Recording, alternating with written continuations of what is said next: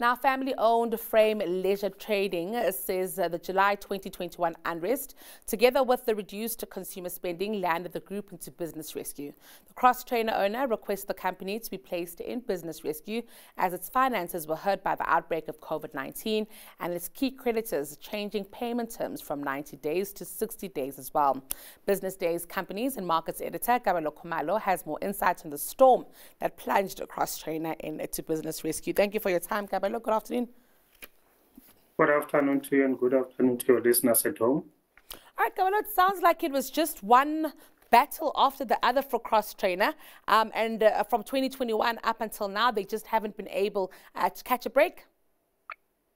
Yeah, it has been a cocktail of issues, like you said in your introduction. I mean, you don't know where to start because they blame anything from the July 21 unrest, consumer spending, to COVID-19 as being factors that led to them eventually sort of throwing in the towel really and asking for a business rescue process to salvage the business.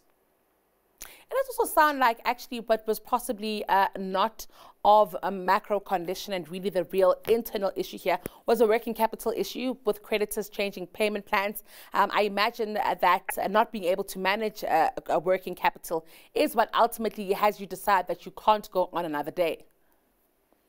Yes, but the creditors would have been informed by the financial state of the company. I mean, when creditors usually reduce the payment period, it's because they want to reduce their risk, right? So that also played a big factor in curtailing their working capital, like you said. So they could not easily access cash, which also led to them asking for this process to unfold, the business rescue process. So, of course, we see here that it's voluntary business rescue. Does it change at all the way the business rescue process unfolds? Or was it quite similar to if it had been placed under involuntary business rescue? I think voluntary gives a business a greater chance at surviving, because you means, and it also shows sometimes responsible directorship.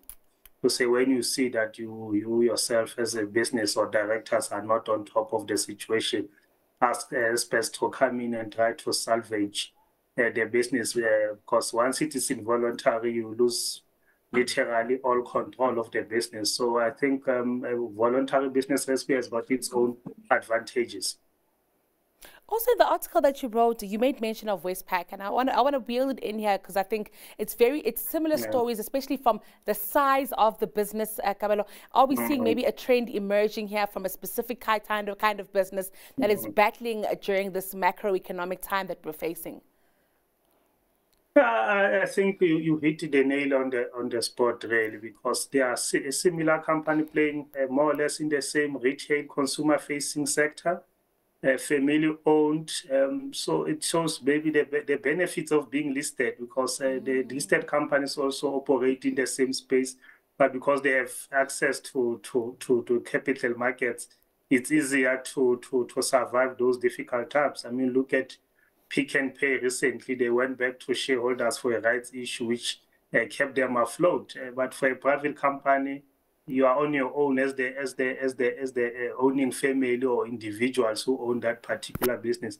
So you don't have access to South Africa's deep capital market. So I think maybe that's one takeaway from both companies, Westpac and cross-trainer, its parent company. It's a very interesting dynamic that you also paint out for us there.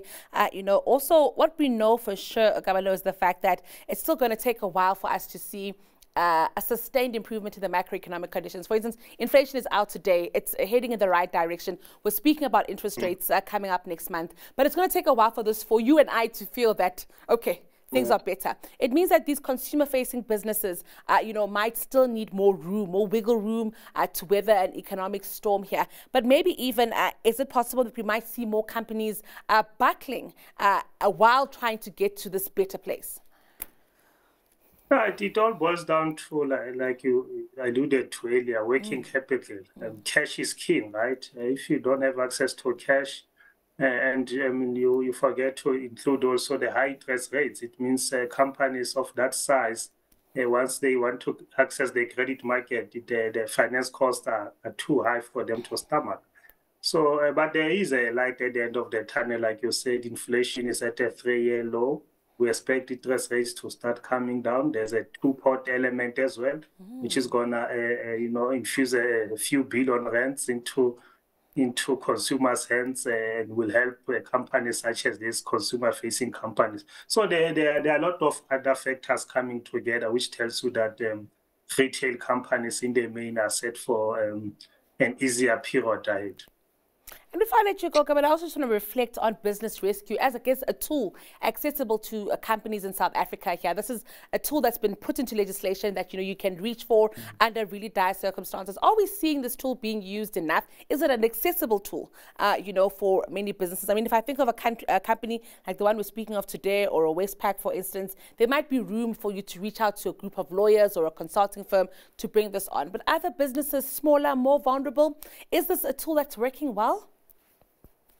It is readily available, but like we have seen with most small companies, they don't necessarily know where to go when they face a cash crunch and they can see that the drain is coming. So I think it's a matter of education, but it is a useful tool, like I said.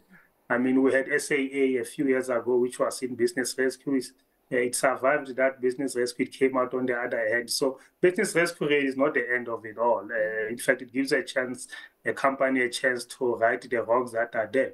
But some people don't shy away from business rescue because it might reveal some misappropriation of funds. And so it becomes an intrusive tool for rogue directors. But if you know that you are playing by the book, you are just a victim of the macroeconomics, it's a useful tool for any company to consider, and the earlier the better. Oh, certainly great chatting. I think Kabelo reflecting on this one. Thank you for your time today. Always a pleasure having you here on Business Lunch. That was Kabelo Khumalo. He's Companies and Markets Editor for Business Day.